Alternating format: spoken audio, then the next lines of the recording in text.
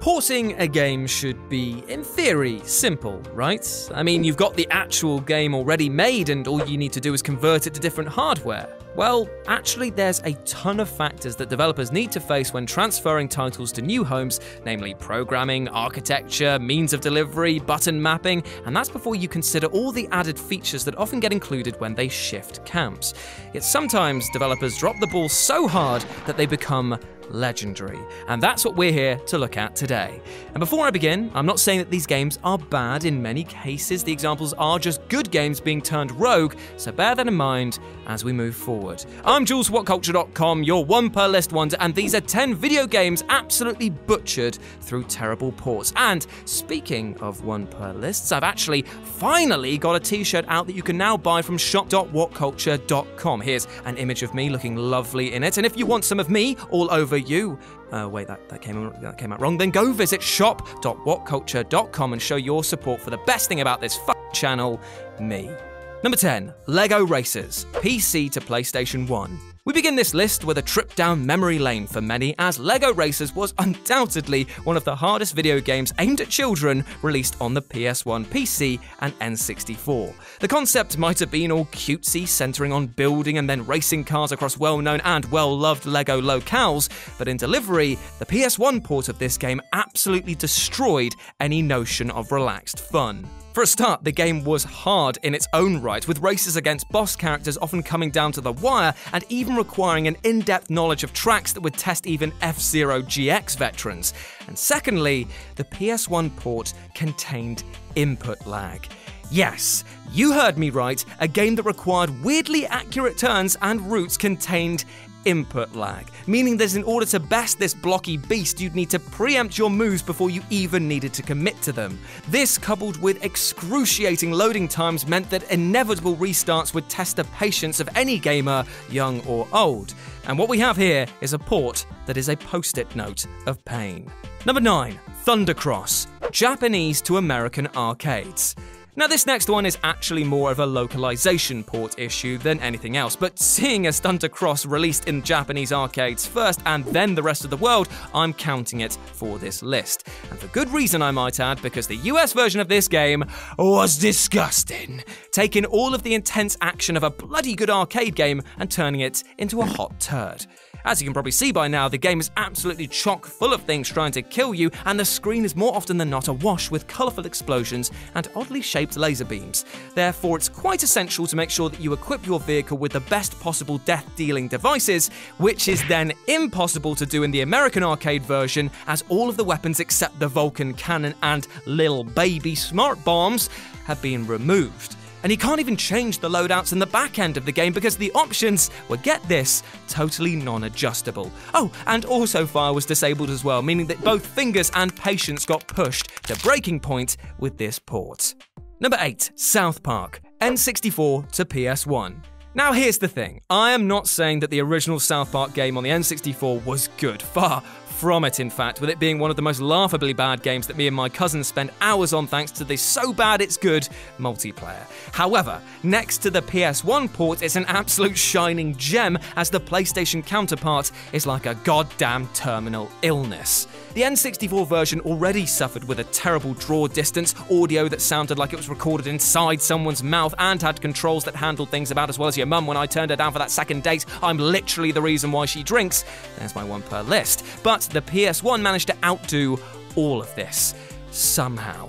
The draw distance was now on Silent Hill levels of fog. The frame rate skipped all over the place, and the worst thing is that the multiplayer maps dropped their names and instead just had item number coding as their headers. It stunk of a terrible port and was an absolute bomb on the little grey machine. Things got so bad with this title that it's why Matt Stone and Trey Parker refused to make another video game for ages until it could be done right. Number 7, Ghosts and Goblins, arcade to the Nintendo Entertainment System. When porting a lot of arcade titles to their home entertainment system, Nintendo often employed the services of company Macronix to convert them. This had some mixed results, but arguably one of the worst and most egregious came when Macronix helped port Ghosts and Goblins. The game is well known for being a rock-solid title. However, those that played it in the arcade and thought that they would be able to transfer their skills across would have their armor knocked right off them. As here on the NES, there were a slew of issues introduced not found in the glorious coin slot version. Issues such as long load times and game-breaking bugs, but one of the most reported was that the controls took a nosedive and were much less responsive than the arcade version. And that's to say nothing of the sound effects that ranged from ear-piercingly shrill, aka the Josh Brown of sound, to the overlapping and repetitive mess, aka the Scott Tailford wall of noise. Things got even worse for the Japanese market though, as it turns out that this version of the game only gave players 3 lives in order to complete the game. That's 3 lives total, as in no continues whatsoever, meaning that you'd need to technically beat the game twice on 3 lives with no continues to consider this game polished off. No thanks. Number 6. Multiple Mega Man games, NES to GameCube. Mega Man is a bloody lovely chap and is actually doing the rounds at the moment with Mega Man 11, which is a rather lovely title. However, that's not to say that the Blue Bomber has managed to get through all of his iterations without losing some parts along the way. Yes, it seems that the new Robot Master, Terrible Port Man, hit the GameCube especially hard when the Mega Man Anniversary Collection hit its tiny disk space back in 2004. Now, the collection was meant to have Mega Man 1 to 8 and 2 Japanese exclusives on the disc, but for some reason a lot of features were removed in the process, most notably the Boss Rush mode from Mega Man's 1 to 3, Mission mode from Mega Man 4 to 6, and a ton of music tracks were dropped entirely, making some sections play out in silent and others use music that simply didn't suit. Another bizarre removal is that you can't unlock hard mode for the titles, which is just downright strange, and the credit sequences, which not only pay respect to those who created the titles but also those who converted them as well, were entirely removed. I mean, what with all these missing features, maybe they were just a little embarrassed? Either way, it's a massive shame to see him done over, although maybe Street Fighter X Tekken still paints him in a worse light.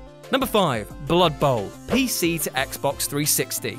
So you guys have probably noticed in some of my videos that I often praise the Orc and the Mork that are Games Workshop and Warhammer. Yes, I'm a 31-year-old man who cannot get enough of building small fantasy models and painting them. I realise it's sad, but then I go to my job doing voiceovers and talking about video games and somehow I'm okay with this. Anyway, Blood Bowl is basically Warhammer's version of American football, and while Blood Bowl 2 is a near-perfect mix of tactics and good old let's actually kill this player fun, the first game, which had been ported from the PC to the Xbox 360, had a pretty glaring omission. It removed online league play. Oh, that seems like a good idea, right? In a game which follows the same conventions as the NFL and therefore is basically built around league play, surely removing that feature would have been at the top priority list of things not to have happen. Well, unfortunately, that's what the 360 players got, and it robs the title of a huge factor of why you'd even get this in the first place.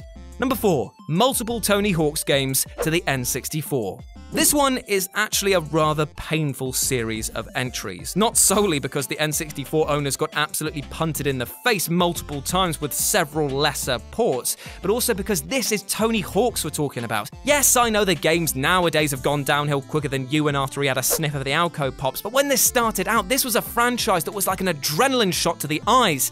And no, do not try that at home. Because of the lower storage space, a ton of changes had to be made to Tony Hawk's 1 to 3 for the N64, most notable of which was the in-game soundtrack, which was completely hacked apart. Tracks wouldn't even have vocals in some instances, and in others would repeat again after the first verse. In a game which is rightly lauded for its awesome OSTs, this was a real disappointment for many. Then there were the other limitations, such as muddy graphics and a draw distance much shorter than that on the PS1, which could and would scupper brilliant runs time and again. Also, there was a total absence of cutscenes in the game, and I don't know about you, but unlocking the Bales video or the little line trick videos was one of the best things to get after a hard day's grinding and being a youth. It's safe to say that the N64 tried valiantly to make the rebellious youth feel alive on the console, but in delivery was like trying to watch your granddad skate, and my granddad is dead. Brilliant. Number 3. F.E.A.R. Xbox 360 to PS3. F to the E to the A to the R was a rather brilliant little title released originally on the PC and then ported to the Xbox 360 and the PS3. The 360 got away relatively unscathed with just a bit of graphical downgrade, but much of the scary moments transitioned in one piece. However, when it came to the PS3 version, the only thing terrifying about the title was just how much of a botch job was done in the porting. For a start, there was already an issue with expectations of the port, seeing as it arrived 6 months after the Xbox 360 version. In between these points, DLC and tweaks had been made to the game, and therefore there was a built-in desire to see the complete version. However, when it arrived, fans were gutted to see a title with about as much content as the plate of scraps that I feed you in every week, performance issues that make me seem like a god in comparison, and reduced graphics in both frame rate and visual performance. And lest we not forget, the PS3 was pushed as a graphical powerhouse upon its launch, and this was one of the first titles for the console to be ported across. It didn't bode well for fans of the series, nor the developers. Number 2, Resident Evil 4, GameCube to PC. I honestly don't know how this port ended up bailing so hard on delivering what is easily one of the best Resident Evil games, and say it with me kids, of all time! Yet in 2007, Capcom managed the impossible. And it all comes down to control. Now, there's some absolute heathens out there that don't like the tank controls of Resi games, and fair play to them, I've got some pretty terrible opinions as well sometimes. However, in Resi 4, the devs did their best to update their moves and incorporated an over-the-shoulder view. Yet trying to actually play in this form on the PC with the default control scheme is the most painful thing in the game, and let's not forget this is a title which sees you get a chainsaw to the head sometimes. So you're probably thinking, that's not too bad, right? I can just rebind the keys. Well, said I, if you do and make the game easier for yourself in this regard, it removes the prompts for quick-time events, meaning that when Johnny Boulder comes trying to roll over Leon's perfect emo fringe, you won't know which button to mash in order to get away. Oh, how fun, right? So yeah, that one simple mistake is how you take something brilliant and absolutely butcher it. Now, this was fixed further down the line, but upon its release, this was the real rotten corpse of the bunch. And number 1, Pac-Man, arcade to the Atari 2600. It had to be this, right? It's a moment that for many exemplified the great video game crash of the 1980s, as it was a moment of greed, laziness, and a betrayal of the video game player fanbase. Back in the day, Pac-Man was one of the most popular arcade games of the era, eating more coins than that rogue fortune-telling machine down the pier that keeps telling me that I'm gonna die an agonizing death. And yet I keep giving it money. Namco had made 400,000 arcade units, but made best of friends with Atari when they signed a deal to port the game over to the Atari 2600.